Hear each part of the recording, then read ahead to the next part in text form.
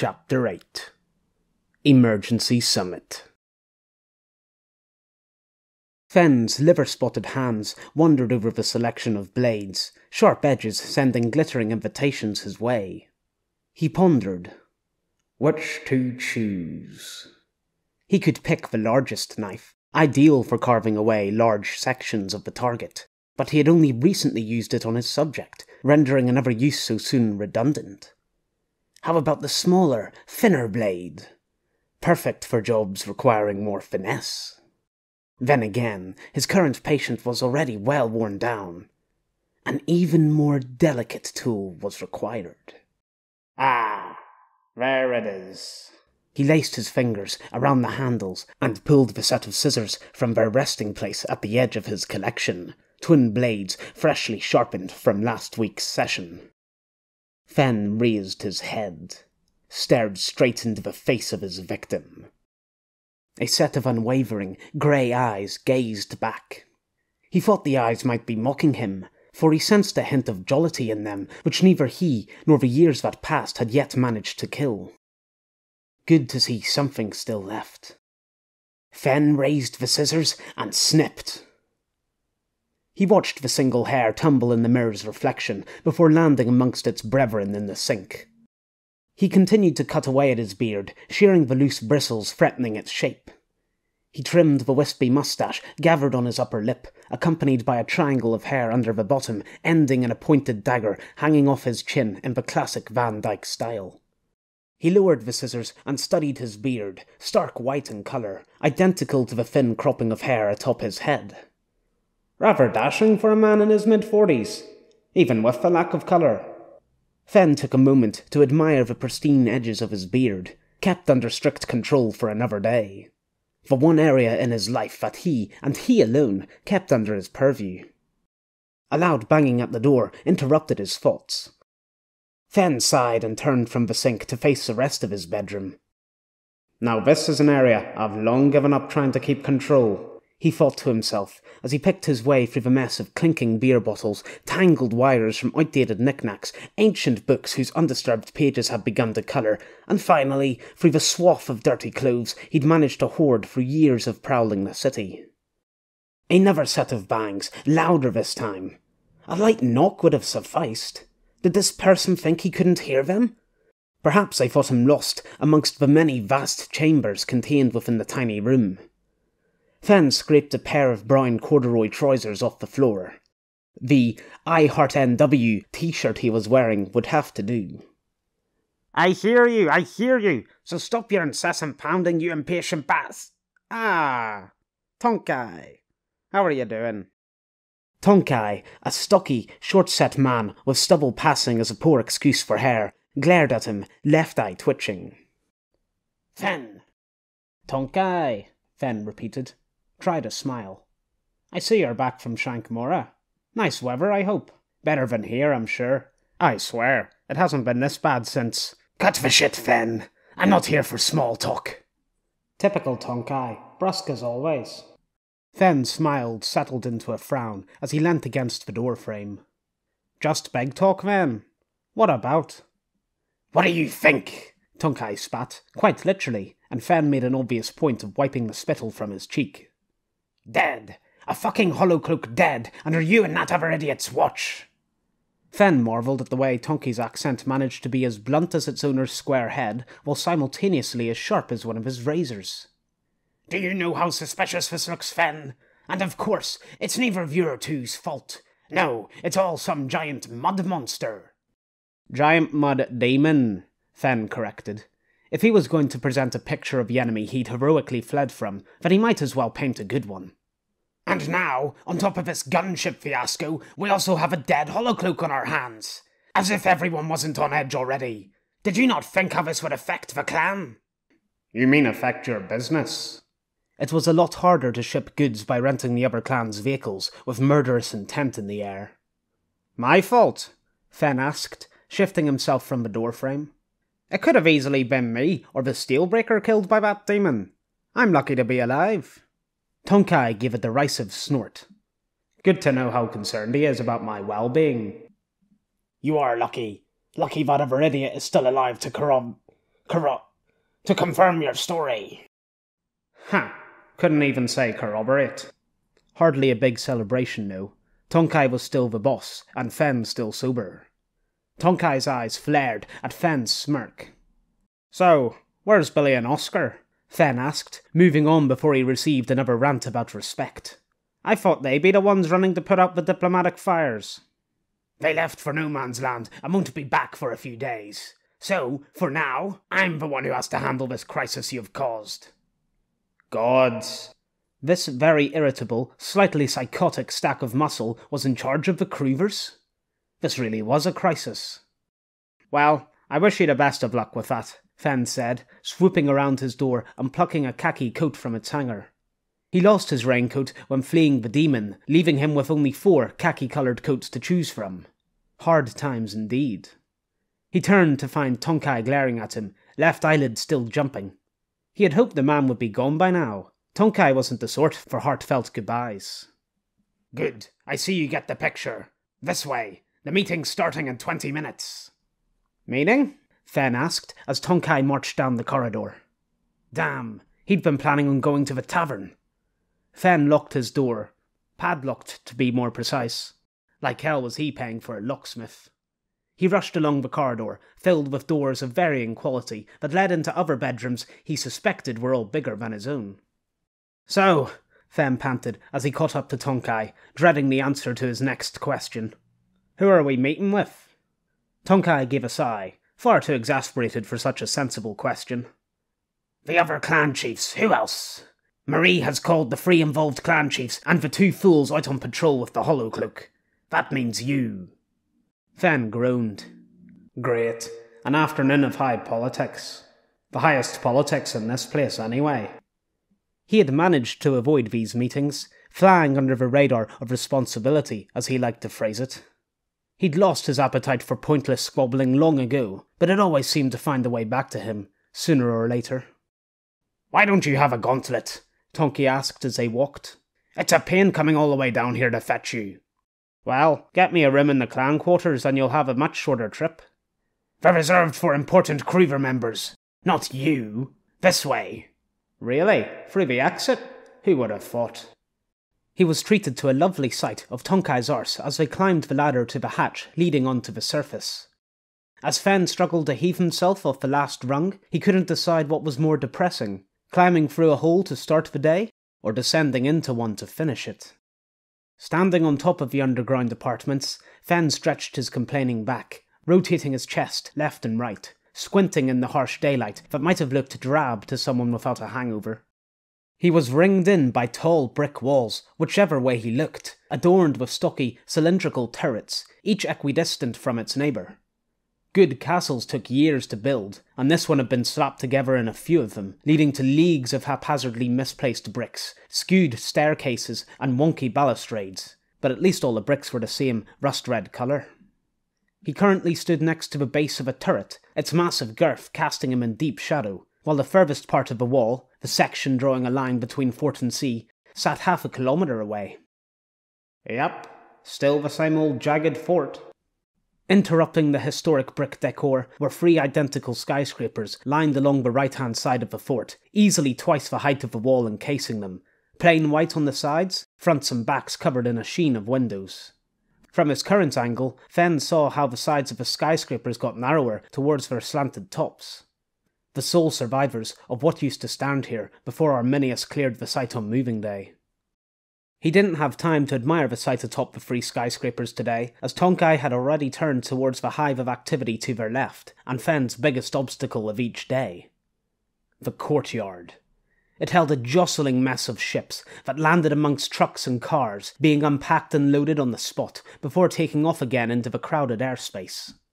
Men squeezed between them, carrying supplies or trying to look useful, while shouting merchants flitted around, buying and selling to anyone worth bothering, divided again by streams of residents being taxied amongst the pandemonium. Every man, woman, and vehicle wrestled for space amongst the chaos, keen to get their work over and done with, being held up or holding up others in the process, as everyone prioritised themselves, slowing the whole machine to a monotonous churn. There was no queuing culture to be found here. Tonkai wasn't headed for the scramble, but rather to a small line of parked vehicles, the closest thing this side of the fort had to a taxi rank. "Way to go, Tonkai! I forgot you had your own ride." Tonkai shot Fen a rare smile, as susceptible to flattery as anyone else. "The perks of wealth, my friend." He made for a large motorbike, polished to a gleam, 2 huge silver exhausts complementing the shiny black body sitting atop a mighty set of tyres.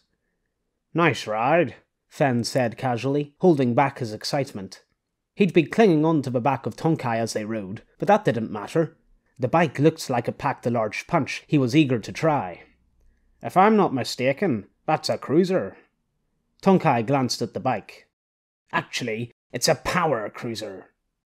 "Best play it cool and pretend I know something about bikes." "What size engine we talking?" Tonkai shrugged. "Don't know." "Don't know? What motorbike owner doesn't?" "Oh no."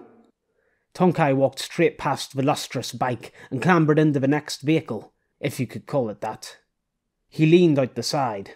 "There's no room up front. You'll have to get in the back." Fen gawked at the free-wheeled scooter cased in a dull green and yellow body, headlight hanging off the front with its back wires on display. "Is that a tuk-tuk?" "No, it's an auto-rickshaw. More practical than any of those ridiculous bikes. Now get in." "It's a bloody tuk-tuk," Fen mumbled as he sidled into the back seat, old leather squelching. He had thought, or dared to hope, that all these boxy mopeds had been destroyed in the epoch. Seemed someone didn't do a proper job. Fen was surprised to hear the old engine splutter to life. Tonkai urged the tuk-tuk forward, trundling over gravel constructed by crushing the previous buildings standing in its place. Fen dismissively surveyed his surroundings, like a surly housewife being taken out for a Sunday drive, as Tonkai weaved between converted gunships and shouting peddlers, looking comical as he raced a lumbering truck in his motorized box. Fen had to give Tonkai credit. They were making good pace as they darted through gaps in the crowd, leaving the larger cars in their wake. They only stopped once, when a stolen hoverback helicopter landed directly in front of them, twin rotor blades kicking up dust, and angry shouts from the shawled woman it nearly squashed. She started hurling stones from the gravel floor, pelting the cockpit, where a red-faced pilot flipped her off, but refrained from exiting his protective bulletproof casing. Tonkai honked his horn, blasting an unhelpful blare into the clamour surrounding them. Fen stifled a yawn as they slipped under the hoverback's tail. You could get bored of anything if you saw it every day. They finally reached some sense of calm on the other side of the courtyard, where Tonkai parked in a much longer taxi rank, one of the few areas patrolled by Arminius's men. They were directed to a park between a hijacked NWCD patrol car and a dirty white van, the type that gave off child abduction vibes. More gravel crunched underfoot as they walked towards the keep. 3 layers of walls and spiked ramparts in a classic wedding cake shape with red brick icing. No windows or peepholes occupied the ground level, but as Fen looked up at the looming battlements, he spotted various cannon and artillery protruding from between the bastions. All various makes and design. You tended not to be picky when you didn't build the weapons yourself. "I sold them that one," Tonkai boasted, pointing to an anti-aircraft cannon, its 4 barrels protruding upwards, looking as likely to stab the air as to shoot at it. Fen was no expert, but even he knew the gun with flaking orange paint was a Charger-type weapon. "Good job," Fen grumbled, making sure not to ask any follow-up questions that risked starting a conversation about Tonkai's arms business. They stepped through the keep's black double doors, riddled with metal rivets and plating, and past 2 of Arminius's guards. They leant against the doors, blaster rifles hanging by their sides, lazily scanning the crowd. The ruckus outside shrank to idle chatter as they entered the warm air of the keep, where overhead bulbs cast a dim light on the spacious interior. Yet more red bricks lined the hallway. Arminius really did like a consistent theme. If only he cared half as much about consistent organisation, then Fen wouldn't have to wrestle through lost, jabbering crowds in the courtyard each morning. At the centre of the keep's ground level, they were presented with a 5-way choice. To their left lay the corridors for the canteen and the fighting pits. To their right, the brothel, and then, Fen's personal favourite, the tavern. There was a woeful lack of signs for the identical-looking corridors. They should really label the damn things and stop lost fighters and sex pests from wandering into the tavern. Fen followed Tonkai towards option number 5, the stairs. They passed 2 more of Arminius's guards, who somehow managed to look even more bored than the pair outside. One gave him a suspicious look, but made no indication of stopping him, or of movement in general. Fen suddenly realised that he'd never been upstairs. Someone behind him must have noticed too. "Oh, look at that! Fen's been promoted!" Drunken jeers accompanied the taunting. Sounded like a few regulars had already beaten him to the tavern. "Friends of yours?" Tonkai asked accusingly, his left eye nearly collapsing into itself at such a concept. That's a generous term for them, Fen said. Without turning, he held up a solitary middle finger behind his back. That got a chorus of laughter from below, and another glare from Tonkai. They passed more doors on the first level, which must have been either executive apartments or ammunition storage for the keep's weapons. Maybe both. Finally, and with a lot less breath, they reached the top level. Before them lay another set of black doors, a pair of guards, and the famed chief's chamber within. "There he is," one of the guards remarked, although Fen had no idea who he was addressing. "After you," Fen said. "Of course," Tonkai snapped, parading forth and thrusting open the doors. Fen had been slightly curious to see the grand ruling parliament of the Jagged Keep, only to be disappointed as usual. A table ran the length of the room, accompanied by a line of leather chairs either side of it. It was identical to every other conference room in the world, another unpleasantness that hadn't been killed off by the APOC. At least this room had windows, unlike most of the keep. Half opened onto the ruined city beyond the walls, the other half out to sea. And yep, there they are. Arminius's banner and the original symbol to represent the freelancers hung at the far end of the room, behind the head of the table. It had a grey background, with a white side profile of a skull, a gear cog sticking out of its head. The other 4 clan insignias, all newly commissioned within the last year, hung from their own banners, spread out down the sides of the room. Fen didn't give them a second glance. They displayed the epitome of pomp and personal branding that made his stomach curl. Why do they have to draw even more lines between the clans like that? His illusion of the freelancers as a united community was crumbling year on year. So far, there were only 2 people sitting together at the far end of the room designed for at least 20. As he approached, Fen recognised the closer man's dark skin and short afro instantly. A few ugly bruises had blossomed on his face where the recoiling blaster rifles hit him yesterday. Fen offered his hand.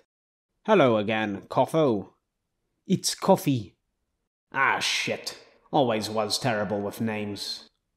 "It's good to see you," Coffee said, beaming and taking his hand. "Good. At least he doesn't remember my..." "Fen." "Damn. Why couldn't he have the courtesy to pretend he'd forgotten my name too?" "You're still in one piece, Fen?" Barely. I'm still a bit shaken if I'm being honest."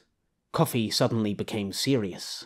"It was a very close call yesterday." "Closer than that." After the Mud Demon's attack last night, Fen and Coffee hadn't stopped running until reaching the car. Fen had been jittery until driving far from the cursed block of skyscrapers, while Coffee took longer to recollect himself. He hadn't spoken until Fen dragged him from the car outside the fort's walls and told him the plan he'd whipped together.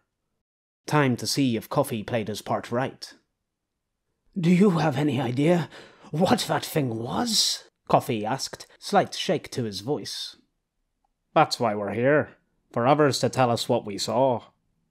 He looked past Coffee, and a sudden pressure fell onto his shoulders as he locked eyes with Kenji Saburo, chief of the Steelbreakers. The man adjusted the spectacles resting under his combed grey hair, soundlessly studying him. Fen's head began to churn, recalling snippets of conversation in the tavern. Saburo had a certain reputation, one that demanded respect. The obvious care he'd taken of his immaculate grey suit confirmed it. "Mr. Saburo, I assume," Fen said, nodding. "Nice to meet you." Saburo analysed him, probably listening for ridicule. "I'd better come across as well-mannered." Fen had spent more than enough of his childhood being trained in the art of arse-kissing. Saburo finally nodded. Fen, I believe. It is nice to meet you too. I only wished we met under more pleasant circumstances. The chief steelbreaker was very proper indeed. Saburo, Tonkai said as he trudged past. Fen, don't forget who you're here with. Fen smiled apologetically and followed Tonkai, admiring how someone could be so oblivious to established niceties. Or maybe he just didn't care. Fen took a seat at the table to Tonkai's left and directly across from Coffee and Saburo. It was one of those tables that disguised itself as being constructed from light brown wood to hide the cheap chipping stuffed inside. Just like any other conference room. Coffee and Saburo whispered in hushed tones across the table. Whispering? What a pain. Fen found it hard to hear what was being said, even when he was the recipient of such murmurings. Still, hushed tones were better than none. Tonkai sat wordlessly next to him, ignoring everyone in the room, buried in his smart gauntlet, and Fen crossed his arms, simmering at the silent treatment. Brisk steps began to trickle in from outside. The doors barely had time to crack open before the room's next visitor proclaimed, Hello, hello, how are we all doing? A small, thick-set woman waddled into the room, head bobbing above the chairs. Half-grumbled responses greeted her. Good, good. She didn't really seem to care. Fen searched vague recollections of whom the woman, a bit older than himself, and her clan might be.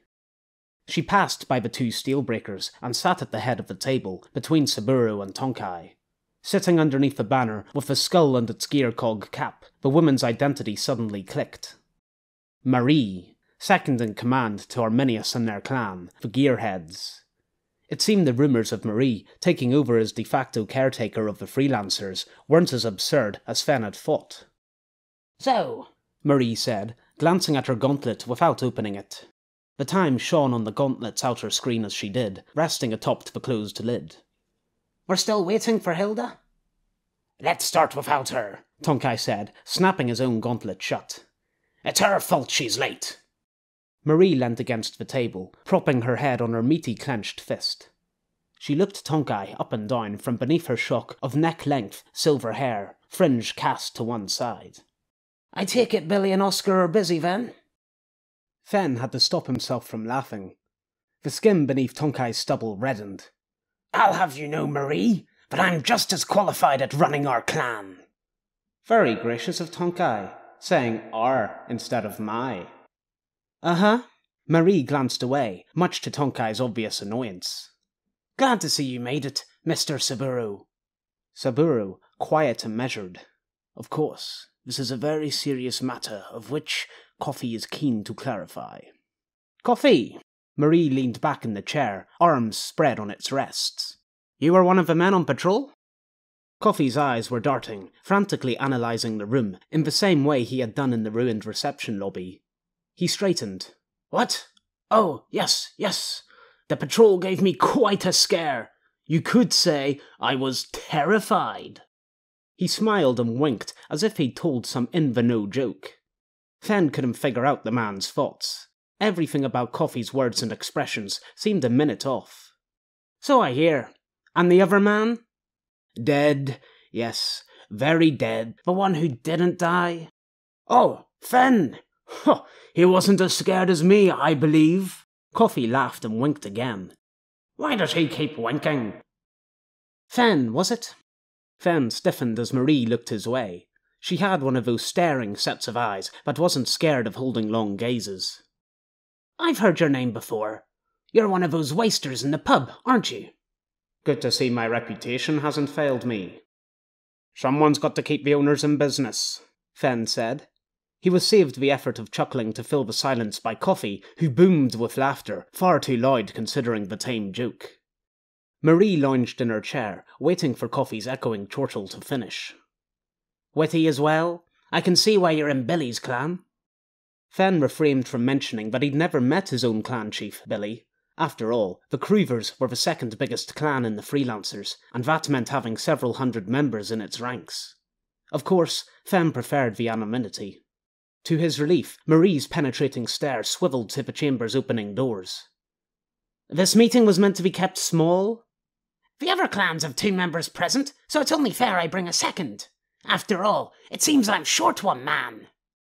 Fen had no trouble identifying this newcomer. Hilda Roth, chief of the Hollowcloaks. Her long red hair willowed about her sour face as she snapped her gaze from one man to the next before settling on Marie. The woman was standing, but her head barely came over the table. And he'd fought Marie on the short side. Hilda must have been at least head and shoulders shorter than Fen. Starting a little early, aren't we? I don't see why. You can't get anything done right without me. Hilda's physical size was minuscule compared to her attitude. Says the one who's late, Marie replied distractedly. Now hurry and sit so we can get this show on the road. What's your words? These men have killed one of my own. I demand... Yes, we're getting to that. Marie started clicking her fingers, bracelets on her arm jangling. Come on now. Quick meeting's a good meeting. Not many people got away with talking to Hilda like that. Fen had to admire Marie's imperative manner, and he had to admire himself for knowing a word as fancy as imperative. Hilda narrowed her eyes and flared her nose at Marie. She stubbornly looked away like a petulant child, lips pursed, and strode to the chair next to Coffee. She sat herself rather close to the nervous-looking man. What's wrong? She asked, leaning across and nearly biting Coffee's face off as she spoke. If you've done nothing wrong, then there's no need to look so scared. Fen was amazed such a scant, pale woman could produce so much noise. Thank goodness she didn't sit on my side of the... A figure thudded into the chair on Fen's left. He slowly turned and had to resist pushing away from the table, gliding to safety on his wheelie chair from the huge, glaring man. Where Hilda had been small, this man was the opposite, excessively so. At least a head, no, 2 heads taller than Fen. The man's black, bald scalp glistened with sweat, and 2 rings of white poked out from the surrounding dark skin in a beam far more intense than Marie's. You've heard of me. The rumbling words vibrating around Fen were stated, not asked. It took a great deal of effort for Fen to appear calm, as if he was accustomed to conversing with giants that looked like they wanted to tear his head off. I might have. You're Bingo, aren't you? Master of the fighting pits, or whatever's written on that sparkly belt. Bingo leant forward, and Fen willed himself to stay stationary, hoping his bobbing Adam's apple wasn't too noticeable. I have to say, I'm surprised to see you with your chest actually covered for once. Bingo paused his snarling and stared down at his green and brown camo shirt, taken aback by the comment on his clothes, just as Fen hoped. Outlandish phrases proved remarkably helpful in throwing someone's anger. Bingo's head whipped back up. Want to see me shirtless? Then let us fight. In the pit! And show off my own hairy chest. I wouldn't want to subject you to such an ungainly sight. Bingo was interrupted before he could respond. Back off, you! Only grown-ups can speak at this table. Tonkai, always the diplomat. What did you say? Bingo leapt up, a landslide in reverse. Bingo! Hilda growled warningly. Tonkai rose to the challenge, making up for the smaller height by squaring his shoulders and puffing out his chest. Fen shrank in his chair. He always got a shit hand in long-tabled seating arrangements. Enough! A hand cracked on the table. Everyone looked to Saburo, a furnace burning in his eyes. You are both acting disgraceful. Show some decorum to one another. Fight if you insist, but do it outside, in the proper fashion, like gentlemen. Gentle was the last word you could attach to this pair, but still, they settled back down, Tonkai with the most indignant glower now. Fen sighed. He should have chosen the seat next to the exit. Marie still lounged in her chair, elbow nestled on the left wrist to support the hand resting against her face. She nodded her thanks to Saburo, whose eyes had already settled back to calm pools underneath the surface of his glasses. Now then, decks properly measured, how about we get started? Started? Hilda asked. Without Arminius? He's still in charge, is he not? Arminius won't be joining us. He's currently... Marie waved her hand through the air, fishing for the right word. Unavailable. Not to mention madder than a Mercurian plant worker. A few eyes shifted around the room, leaving a pause. No one raised further objections to their glorious leader's absence. After all, it meant one less raving lunatic to deal with. Marie filled the silence by tapping the console built into the right armrest of her swivel chair. A blob of white light sprang into existence, mid-air above the table. Fan swore and jumped back from the sudden apparition, earning a chuckle from Coffee. He squinted at the dazzling floating light and trailed his eyes down to the table's inbuilt projector. "What's that supposed to be?" Tonkai complained. Bear with. Marie tapped the console. "The brightness is too high." The image darkened to form distinct white lines, morphing into rectangles, and finally a jumble of skyscrapers hovering above the table. A highly built-up city block. Coffee whistled. "Can you change the colour as well?" "I wish. This projector was appropriated." Marie waved her hand dismissively. "From some faction or other. Whoever uses white colours." "Reformists," Tonkai grunted. "And I've got the best weapons, if you're interested." Marie wasn't. "Well, there you go. And what city, exactly, are we looking at?" Thank goodness Tonkai wasn't afraid to utter the very question Fen felt too self-conscious to ask in front of this unsympathetic gathering. He copied the smug looks Hilda and Bingo swapped over the table, abruptly dropping the smirk when Tonkai glanced his way. "It's this city." Marie flourished one of her many waves towards the row of windows facing the island. The wall's red bricks blocked most of the view, but the tips of a few taller skyscrapers peeked over the spiky top, looking in much worse condition than their counterparts glowing above the projector. "This is the last model of the city mapped before the epoch, so you can ignore that whole section." Marie gestured at a clump of towers that only resembled the fort's current position due to the three skyscrapers that currently overlooked Fen's deluxe bedroom complex. He recognised a few of the more intact buildings from his patrols of the city, dotted in various places, but other than that, the map was next to useless. Most of the buildings had either been destroyed or massively damaged, and then there was the clutter of demolished roads and wrecks, especially the massive spy droid in the centre of the city, that were absent from the image. Everyone still stared at the hologram, as if something else was going to happen, so Fen took an opportunity to speak, eager to get the meeting over with. "Can I propose explaining my side of the story first?" "Propose?" Tonkai spat. "What is this, a bloody court hearing?" "Whose side is he on, anyway?" "I agree," Bingo chimed in from Fen's other side. "This man cannot be trusted." "Who's he agreeing with? No one mentioned my trustworthiness." "So what? I'm not allowed to speak?" "You? Ideally, no." "Oh, great. Now Hilda's joining in on the witch hunt." "Then what am I supposed to—" "Might I propose? Coffee speak first? It seems the easiest way to cross this impasse." Saburo, with no great effort, had captured everyone's agreement.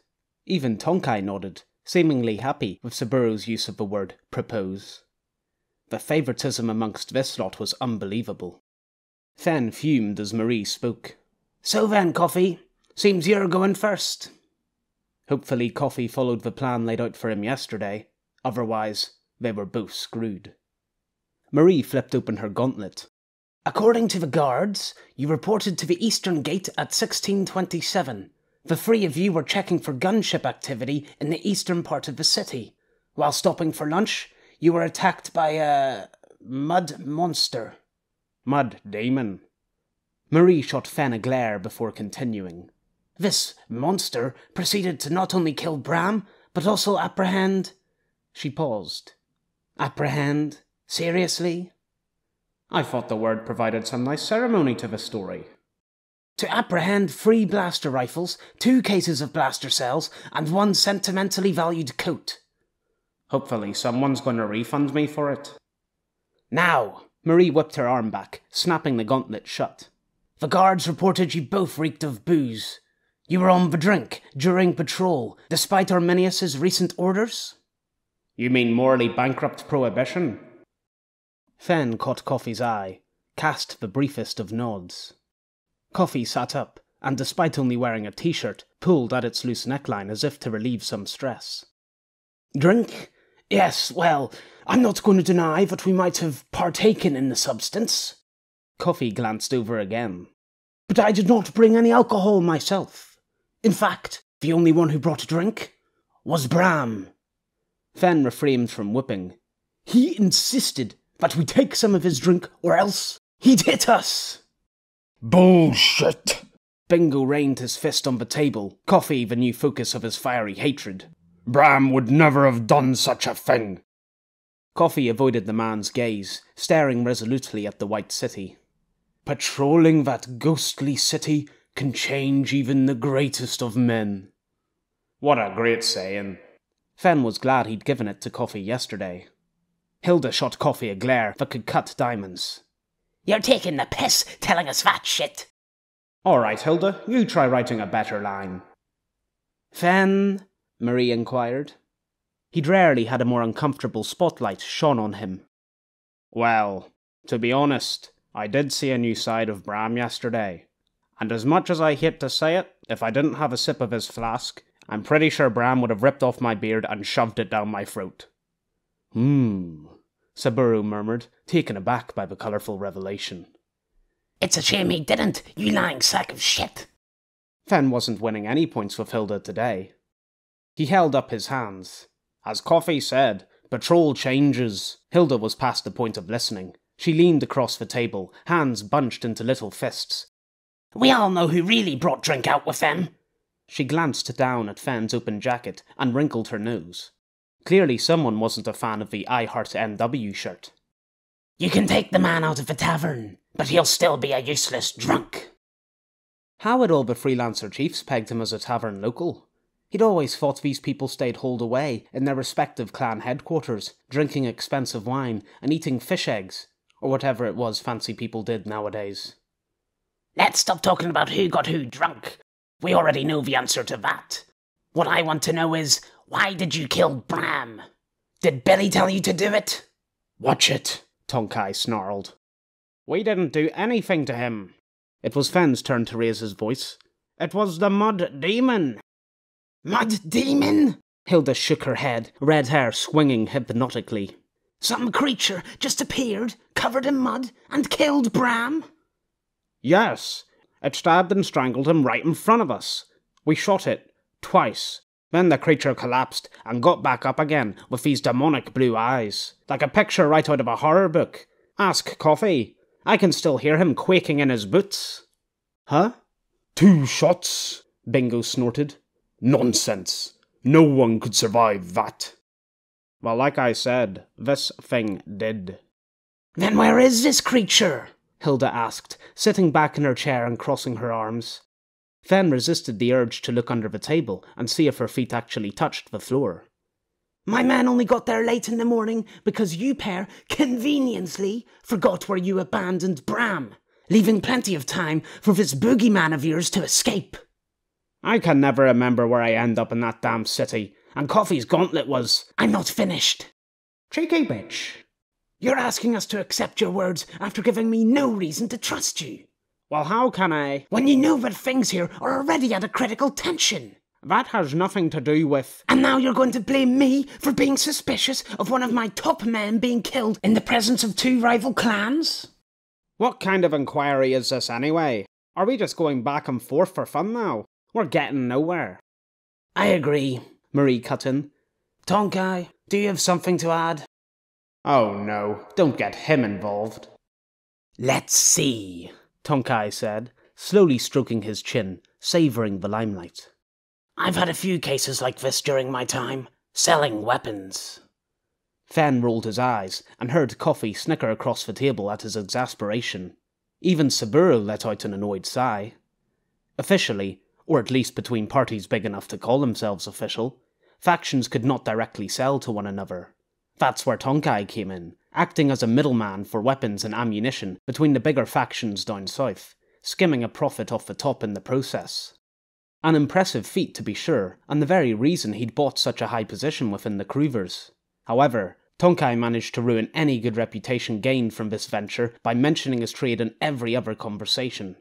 Between meals and calls, from orders given to news delivered, Tonkai always found time to describe exactly how well his wares were selling and how his list of contacts flourished, transforming his respectable accomplishment into a running joke, shared amongst everyone at the fort, apart from himself. When parties disagreed on something the other had been accused of, Tonkai continued, oblivious to the derision, we settled the issue by finding evidence, for without evidence, everything is just hearsay. Good for Tonki, outlining the most basic precedent of any legal proceeding. Why is Coffee nodding along with that admiring look, as if Tonki's banal observation is a slice of sagely revelation? Very well then. Saburo took his glasses off and rubbed at the already spotless lenses. If what Coffee and Fen say is true, then we must find this mud-clad attacker and deal with the threat. And if we find nothing, we shall reconvene under new light, where calmer tempers will prevail. Fine, but be ready, Saburo, because if there's no demon, the new Steelbreakers and the Creevers will have to pay. Saburo wordlessly met Hilda's gaze. Does that work for you? Marie asked Tonki. Yes. As if Tonki has the authority to speak for the Creevers. Great. Then Fen and Coffee will take part in the search and tell us if we've found our mysterious mud friend. Looked like they weren't getting a say in the matter. Marie tapped the console built into her chair's arm, and the map, still hovering above the table, enlarged and split into 2 copies, flipping so both sides of the room were treated to a bird's-eye view of the city streets. Ah, Coffee marvelled. I thought that might be for more than just a light show. Shush. Now, I say we send out 3 groups to search the city from east to west. 1 group takes the northern sweep, 1 in the middle, and 1 south. Marie dragged her finger across the console's touchscreen, drawing 3 lines on the hologram to illustrate her point. Fen didn't like the image. Even with drone assistance, those 3 lines still left a lot of ground uncovered. And if we don't find the demon? Well, that's not good news for you, is it? If those 2 are coming on the search, Bingo said, then I insist I lead the party with both of them in it. New rules are in place. As long as every party has members from each of the top 3 clans, that's fine by me. What? Join a party led by this vindictive tank of a man? Surely that was a joke gone wrong. Fen gave Tonkai an appealing look, but his compassionate boss only shrugged. I approve, as long as I lead one of the other parties. Typical. Fen wished everyone would stop saying parties, as if giving the task of searching for a blood-crazed maniac in an abandoned city a fun festive bow. Mr. Saburo, can one of your lot lead the 3rd party? Good. Then shall we begin the search at dawn? Rising at dawn would be a pain in the ass, but if he started getting up earlier each morning, then by next week, what date? Tomorrow. Tomorrow? Fen exclaimed. A set of unimpressed faces turned to him. Is that a problem, Fen? Marie asked, in a tone that said it better not be. Not at all, Fen grumbled, cursing the productive side of these higher-ups. I'll just have to make some extra arrangements. I'll have to drink a pint of water before bed to quell tomorrow's hangover. Make sure you do. Right then, if that's us, shall I call this meeting over? Over? No one had even mentioned the gunship spotting, the one that started this whole debacle in the first place. Oh well, Fen was as eager to get away as the currently departing clan chiefs. He turned to leave and found his path blocked by Bingo, who grinned down at him with teeth alone. See you tomorrow, friend. Fen shook his head as the massive bulking back muscles thudded away. If that man was a metre shorter, and I a metre taller, then he'd still win in a fight. Coffee! Fen called as the rest of the room filed out the door. Coffee turned, one eyebrow raised. Fancy heading for a drink? The man beckoned, and Fen, who was already next to him, awkwardly sidled closer. Coffee leaned in with a stern look. I'm afraid I can't, Fen, he said in a sinister tone. Maybe he was angry at the lies Fen had forced him to be a part of. Coffee took a deep breath, and suddenly broke into a large, shining smile.